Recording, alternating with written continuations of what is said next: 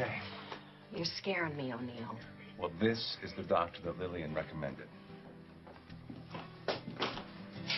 Hey, Reva.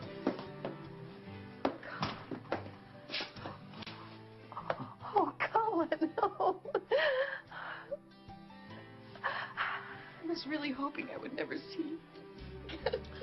Yeah, well, likewise. But I'm glad. I need your help. The other doctor told me he wanted me to abort my baby. Yeah, well, the other doctor didn't realize that we were going to do things your way. Sit down. Let's talk. Thanks.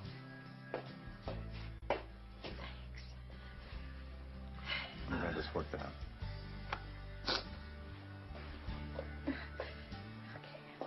Okay.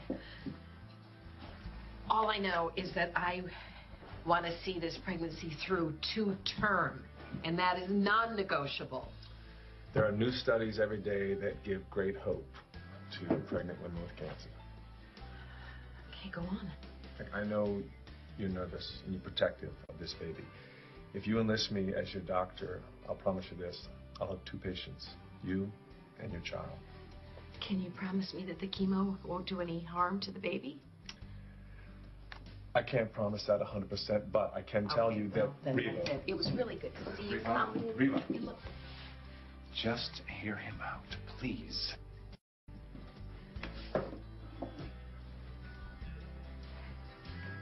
Okay. Doc,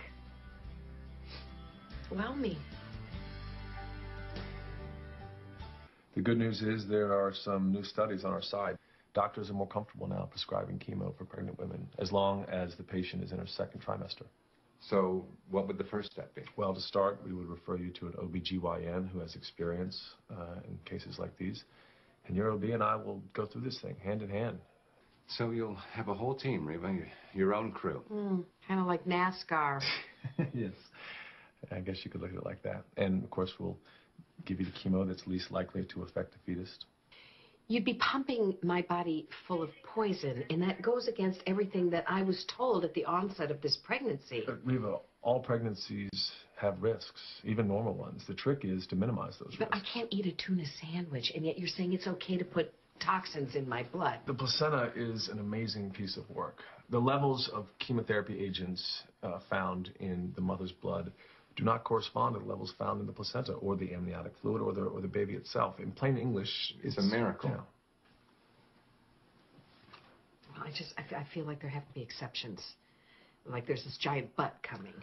Well, there are exceptions.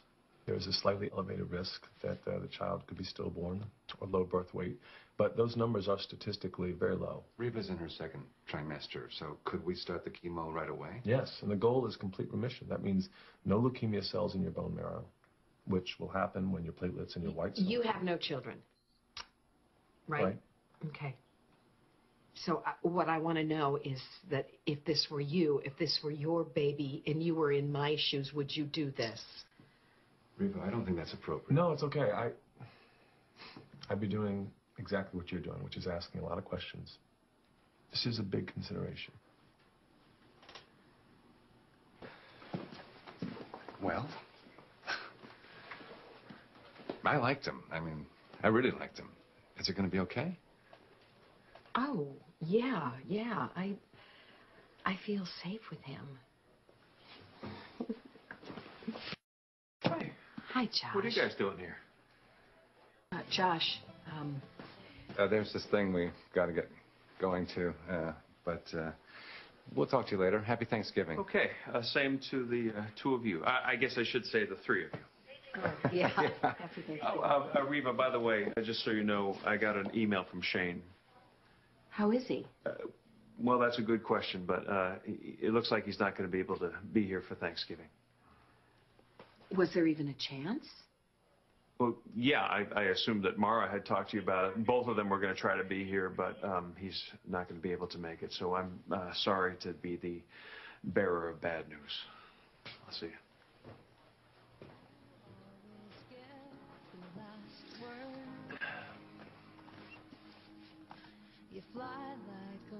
Reva.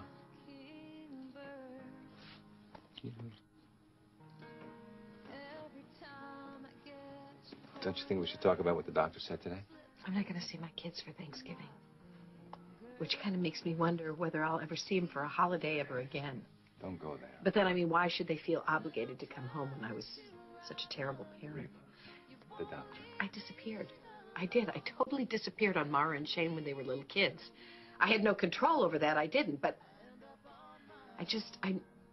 I need to do it different this time. I'm getting this second chance now. I've got to do it right. Those were different circumstances.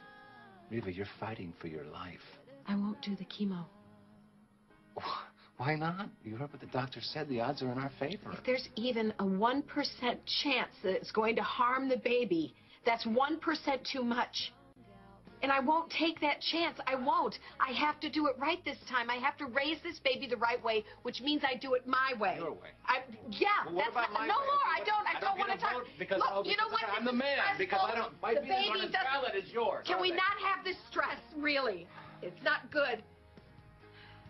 Where are you going? I'm going upstairs. You coming?